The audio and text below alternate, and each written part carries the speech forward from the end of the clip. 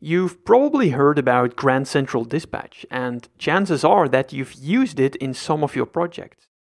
This series takes a close look at Grand Central Dispatch. Before exploring the API of Grand Central Dispatch, we find out what it is and what problem it solves. Before you start using Grand Central Dispatch, it's important that you become familiar with the underlying technology. What is Grand Central Dispatch? What problem does it solve? And why should you be using it? Most modern computing devices are powered by capable multi-core processors. The availability of multiple cores allows these devices to execute work concurrently, that is, at the same time. That enables your phone to download a video in the background while keeping the user interface responsive. Most applications support a wide range of devices. How can you optimize your application to take advantage of the multi-core hardware it runs on? That's where Grand Central Dispatch comes into play. Apple introduced Grand Central Dispatch almost 10 years ago. It first made its appearance in macOS X Snow Leopard. Today, it's available on iOS, tvOS, macOS, and watchOS.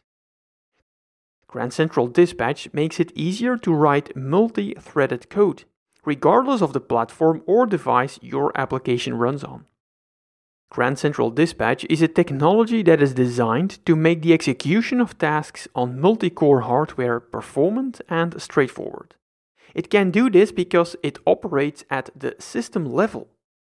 Your application operates in a sandbox, which means that it is unaware of other processes running on the system at the same time. Because Grand Central Dispatch operates at the system level, it has an accurate view of the processes that are running and the resources that are available.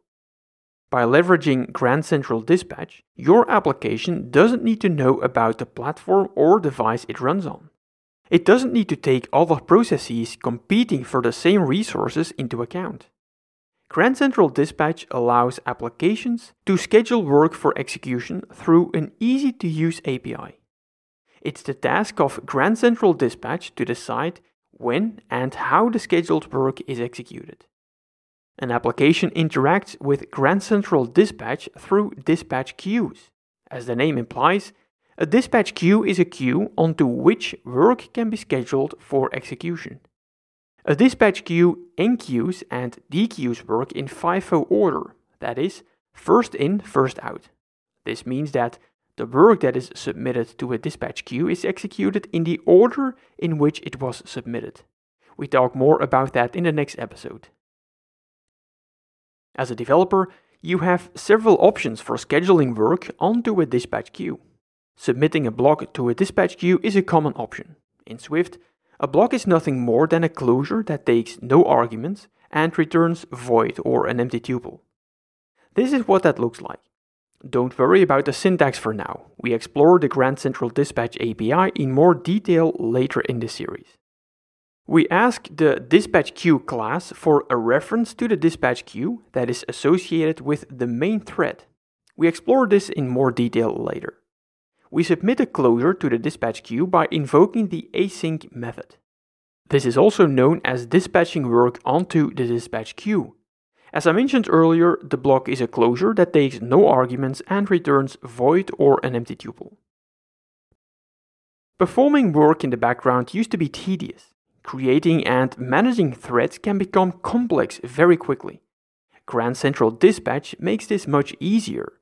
It manages a pool or collection of threads and decides which thread is used to execute a block. That's an implementation detail the developer doesn't need to worry about. Grand Central Dispatch doesn't make a guarantee as to which thread is used to execute the block. There's one exception though. As I mentioned earlier, Grand Central Dispatch manages a dispatch queue that is tied to the main thread of the application. Work submitted to the main dispatch queue is guaranteed to be executed on the main thread. Why is that important? The user interface should always be updated on the main thread.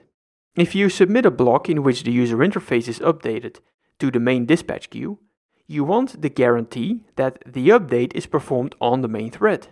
Grand Central Dispatch provides that guarantee. Most developers only interact with dispatch queues, but Grand Central Dispatch has a lot more to offer. There are convenient APIs for configuring the work and application schedules onto a dispatch queue, and you can take advantage of dispatch groups to manage complexity. Grand Central Dispatch also defines semaphores to make sure you don't run into threading issues. Apple's concurrency library has matured over the years, and it offers a rich API that makes complex tasks trivial. Understanding how Grand Central Dispatch works is essential if your goal is building robust and performant applications.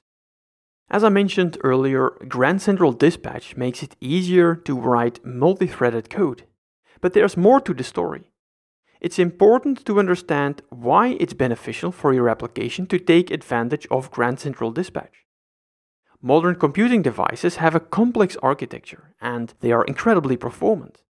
As developers, we sometimes forget that we need to be careful how the resources of these devices are used. Apple's hardware has become so powerful that we often neglect performance or battery life. How should your application respond if the user enables low power mode on their device? Can it even take that into account? As a matter of fact, it can. Because Grand Central Dispatch operates at a system level, it is aware of the capabilities of the device and its resources. Modern processors are complex pieces of engineering. For example, a processor can prioritize performance over efficiency if energy isn't a bottleneck. But if your phone is running low on energy, the system may decide to decrease performance in exchange for efficiency. Grand Central Dispatch takes this into account. It offers APIs to inform the system about the importance of the tasks your application is performing. I'd like to end this episode by emphasizing that your application needs to be a good citizen on the platform it runs on. You can accomplish that by not only using Grand Central Dispatch, but also by understanding how it works. That is the focus of this series. Now that you know what Grand Central Dispatch is and how your applications can benefit from it, it's time to start working with dispatch queues. That's the focus of the next episode.